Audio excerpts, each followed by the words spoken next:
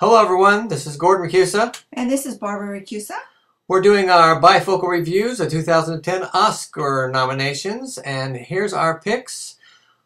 For Best Film, we have nominated The Black Swan, The Fighter, Inception, The Kids Are All Right, The King's Speech, 127 Hours, The Social Network, Toy Story 3, True Grit, and Winter's Bone. We're going to jump right into our picks now, and we're going first to Barbara's picks. Dun, dun, dun, dun, dun, dun, dun.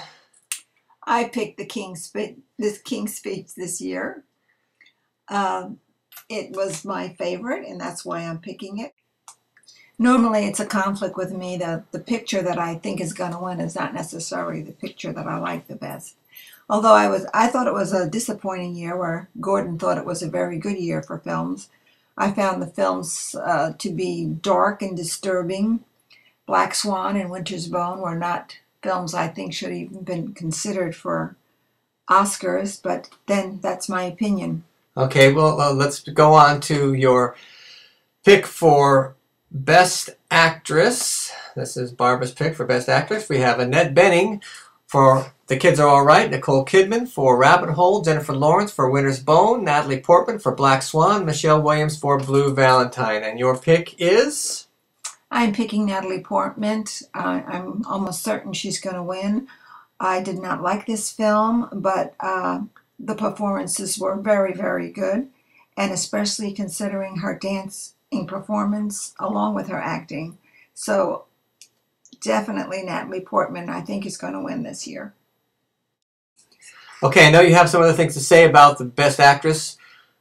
We can save those for the end if we have time. And let's get right on to your Best Actor picks. You have to choose for Best Actor Javier Bardem for Beautiful, Jeff Bridges for True Grit, Jesse Eisenberg for The Social Network, Colin Firth for The King's Speech, James Franco for 127 Hours. Your pick is? I am picking Colin Firth for The King's Speech. I'm sorry to say I did not see 127 Hours, nor did I see Beautiful with Javier Bardem. So I am a bit limited, but I'm going to go with Colin Firth for The King's Speech. Okay, and anything else you want to add about this category before we move on? No. Okay then. Well, then we're going to just jump right back into mine. I hope that your memories are at least long enough that you can recall the choices. But for Best Picture, I'm going to have to pick A Social Network in this case. A Social Network, I thought, met all the criteria for the Best Picture. It had the best director, I believe. It had the best script to work from. The dialogue was very snappy.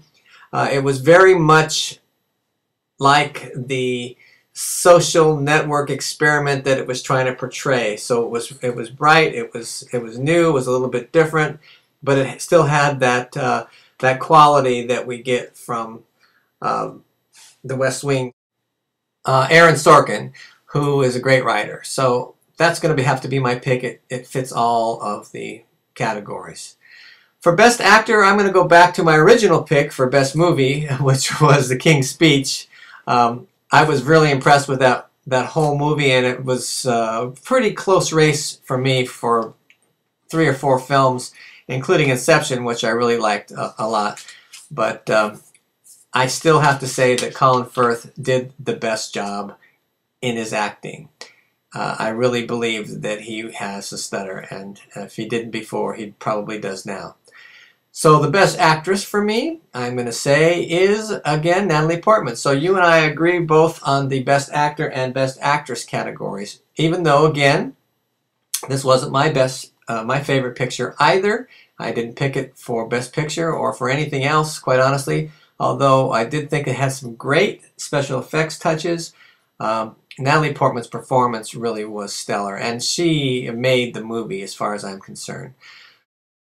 Hey, wait a minute. What about the supporting roles? Yeah, there's supporting roles, and there's also the director and the script writers that we should acknowledge, but we don't really have time right now. Why don't you go ahead and say your piece?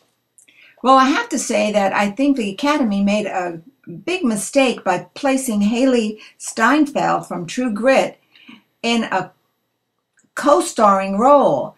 She filled most of the screen in True Grit, and she was excellent. And why they put her as a co-star instead of a starring role, I don't know. That kind of changes my opinion. And as far as a supporting role as an actor, Christian Bale and Jeffrey